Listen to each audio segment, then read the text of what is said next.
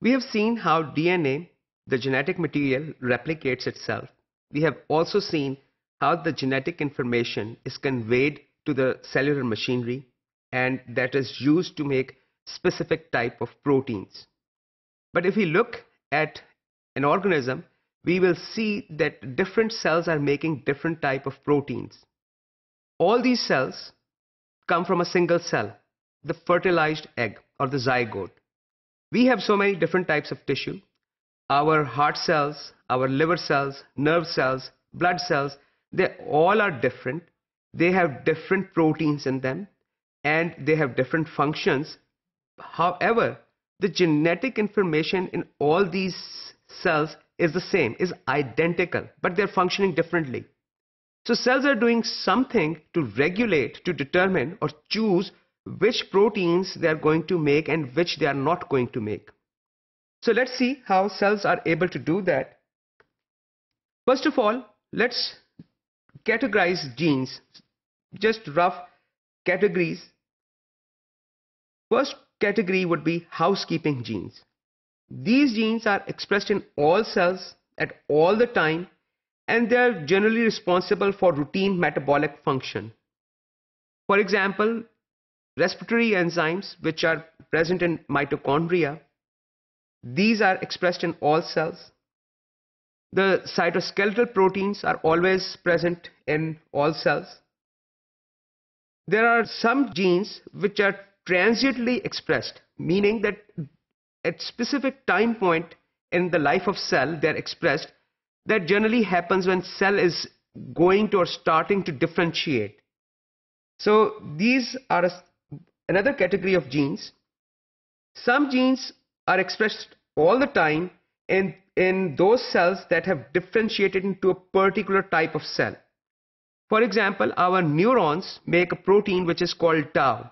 This protein is specific for neurons. It is basically a protein that bundles microtubules.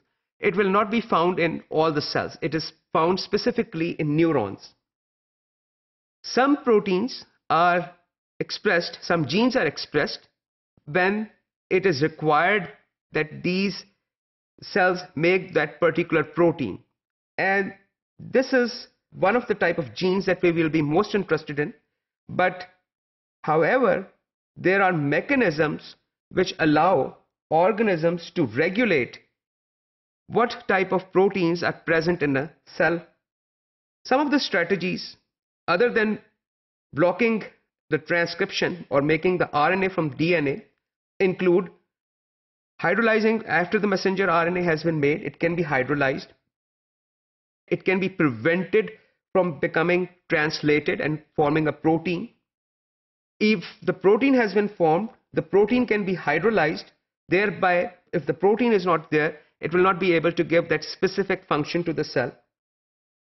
Or if the protein has been made, it can be made inactive or it can be degraded. There are specific structures in the cell that are responsible for degrading cells. Most of the proteins our cells make actually are degraded, or the proteins that have become damaged, and they can cause further damage by interacting inappropriately with other proteins or other cell molecules. These proteins are degraded. So how do these organelles, proteosomes, which degrade proteins, know which protein to degrade and not to degrade? There are proteins, there are other machinery, cellular machinery, that is sensing the functionality of the protein. Any protein that is not required or is damaged can be added a little tag. It is a small molecule called ubiquitin. When this ubiquitin is attached to a protein, that protein is taken to the proteasome. It is degraded into amino acids which can be recycled.